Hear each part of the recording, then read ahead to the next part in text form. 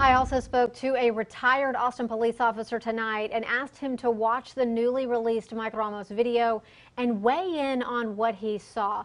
Jerry Staten was with APD for 25 years and has now spent more than 2 decades as a use of force expert who trains police officers. Staten told me video never tells the full story. He said in the Ramos case, we as viewers do not know what information officers knew about Ramos in addition to the 911 caller saying he had a gun.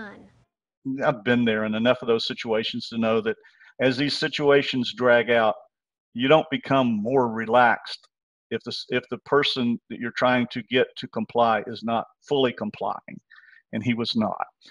It particularly started to escalate when he started moving back towards the car, getting behind the door, moving like he was going to get into the car.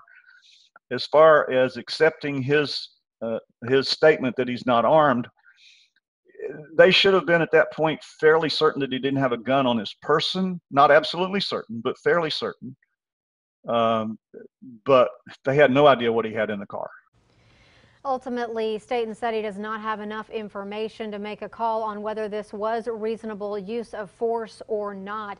This case will not go before a grand jury until next year. That's because Travis County District Attorney Margaret Moore said the next DA should oversee the case.